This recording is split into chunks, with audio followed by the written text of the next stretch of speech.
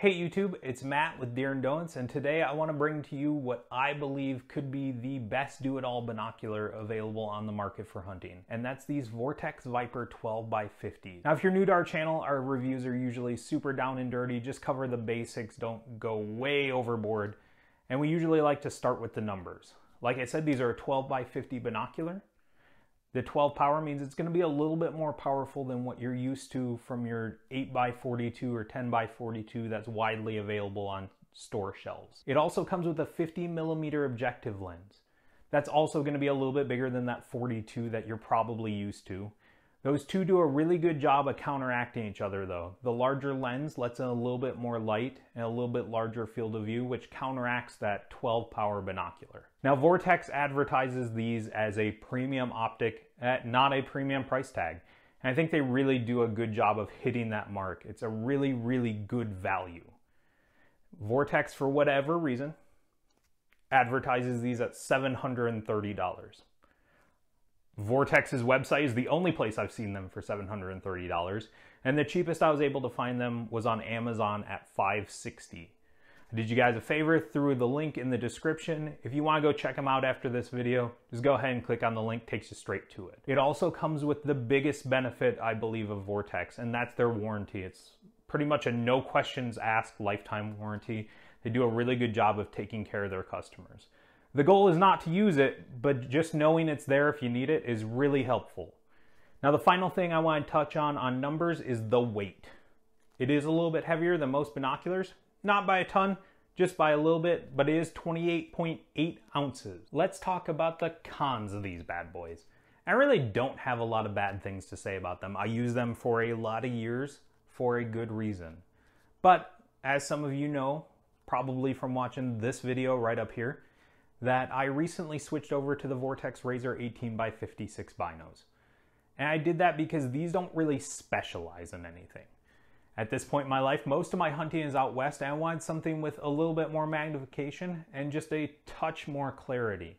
And those razors really did a good job of hitting a sweet note for me. That being said, this is a do-it-all binocular review, and you don't necessarily want them to specialize in anything at that point.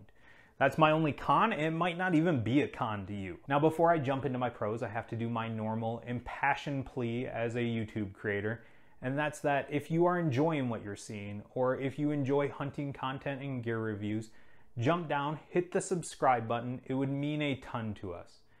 As some of you may know, YouTube really throttles back the things you can do until you hit a certain subscriber number. So if you want to see the channel grow and see some fun new stuff, like I said, hit that subscribe button. It would mean a lot to myself, Tom, and Scott. With all that being said, let's dive back into why you're actually here. And that's the review of these. Let's talk about my pros. And my first and foremost one is that I truly do believe these do it all. They're not too strong to use in the Midwest whitetail woods, but they're not too weak to use out west to find game. I've used them to overlook swamps in Michigan. I've also used them in that same fall to find coos deer and mule deer at 1,000 yards.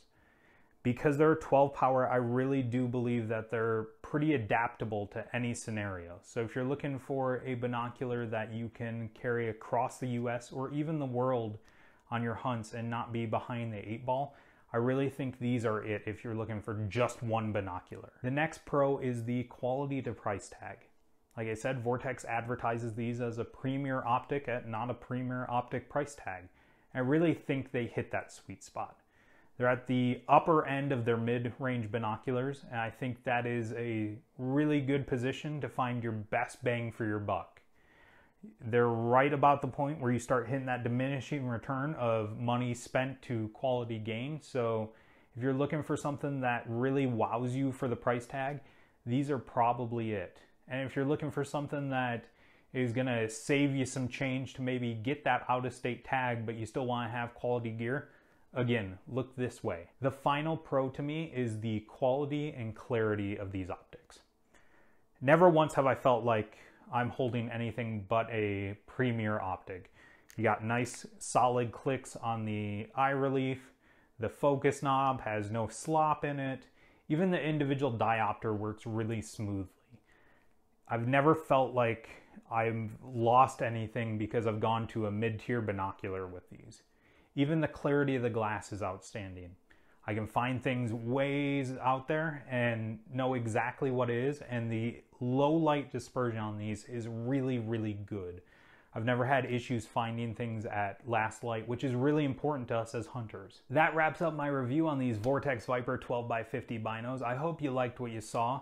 Again, jump down, hit the subscribe if you could, it'd mean a lot. Like, comment, come chat with me.